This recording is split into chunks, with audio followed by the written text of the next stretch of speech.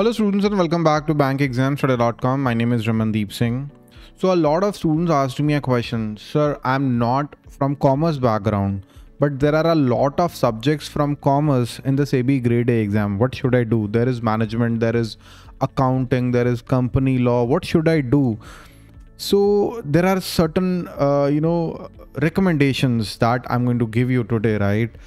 It is actually possible for non-commerce students, and trust me, number of my students who actually cracked the exam and got the job through SEBI Grade A, most of the students were from non-commerce background, right? So that is the point number one.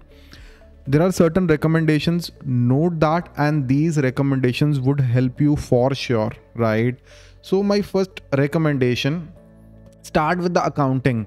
The common problem with the students that they are unable to understand how financial statements are made. You need to have basic understanding, right, with the accounting, right? So start your preparation with the accounting. This is my first recommendation. And the second one, strictly follow the syllabus. For example, the companies law, it's quite lengthy, but you need to do certain chapters only, right? Even for the cost accounting, what students do, they buy M.Y. Khan P.K. Jan book, which is a huge book, like 1200 pages book. They buy Prasanna Chandra for financial management. They buy L.M. Prasad for principles of management. Those are lengthy books. And please mind that, student, please note that the syllabus for SEBI Grade A, it is limited for these subjects, right? So strictly follow the syllabus given in the notification, right? And third one, avoid bulky books.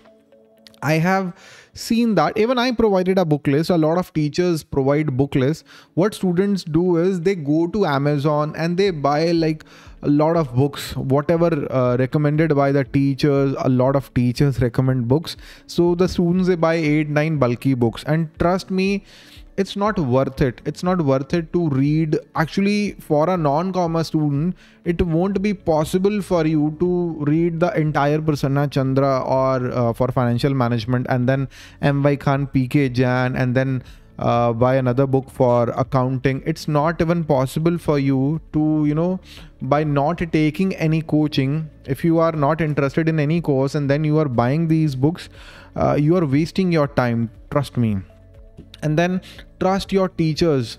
See, students, if you have never done accounting and this is the first time you're going to, do accounting, you're trying to learn the accounting concepts and principles, you need to take some help. Either take a proper course or go to YouTube. You need some help. Okay, that is necessary. And then make notes. If possible, make notes, students. That's really, really important, especially for principles of management subject. You need to make notes. If you have time, make notes so that at the end, you'll be able to memorize the concept, right? That is essential. So let's start with the accounting. Basic understanding of accounting principles is required. I have seen many students, although in the syllabus it is not mentioned, but you are supposed to have basic understanding of accounting principles. You cannot directly rush to the balance sheet.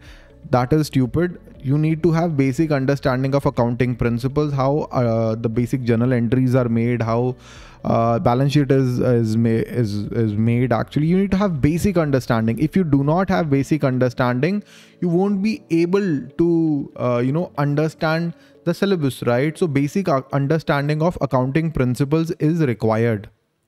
And then in the principle of management, conceptual understanding, again, it is required, and it is very important to make notes. Even if you are having a book, it is very important to make notes, right? Make your own notes for principles of management. This is the easiest subject. Mind my words. This is principles of management is the easiest word. And I would say you don't even need any help for that. It is a theoretical subject. You don't need any help. You can read it yourself. One common mistake that students do, they go online and they search for principles of management PDF and they download the Lovely Professional University PDF, right?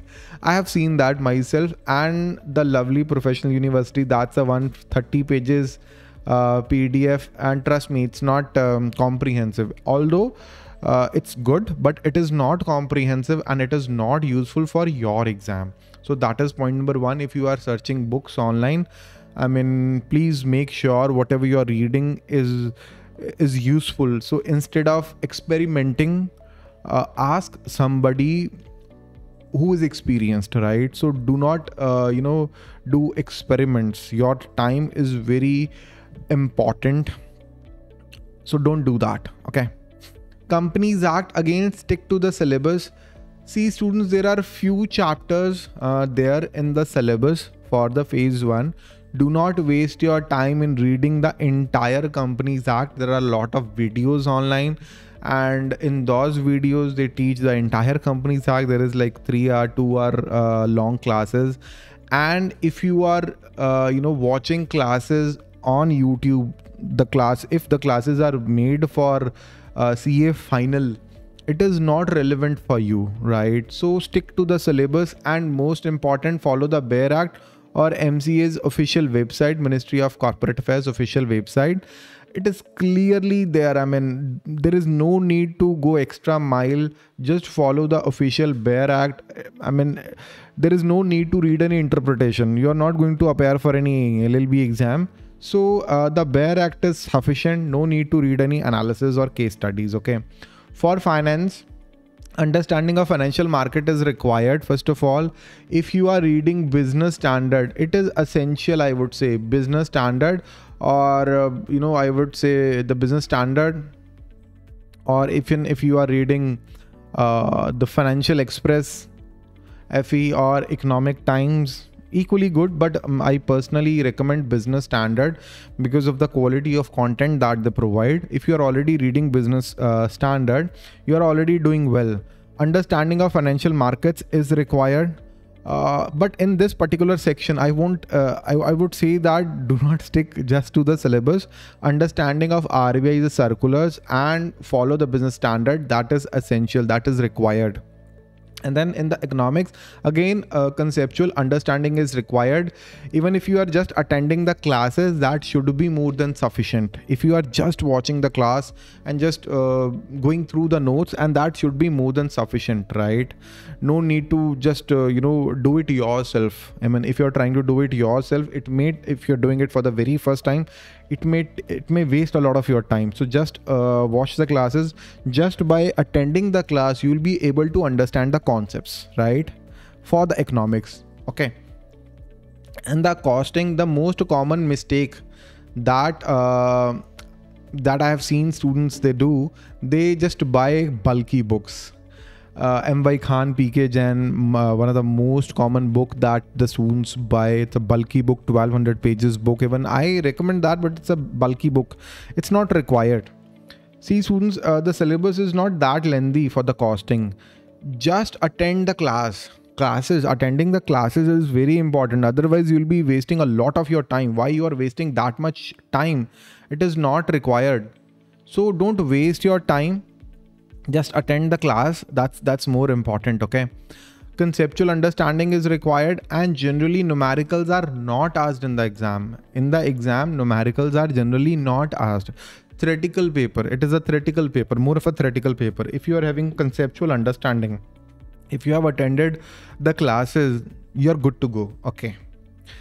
So students, SEBI Grade A 2023 course is available on bankexamstoday.com. We are covering the entire syllabus. We are providing video classes, notes, test series. We provide the quizzes, full length test series, and descriptive paper evaluation is also part of the course. Everything is available on bankexamstoday.com. List of our students who cracked the previous SEBI Grade A exams in last 2 years. If there is any doubt in your mind, always ask your doubts on our WhatsApp number 9067201000. This is my personal WhatsApp number. Just drop me a WhatsApp message and I'm going to answer all your doubts. And that's actually all for today, students. I hope you like this session.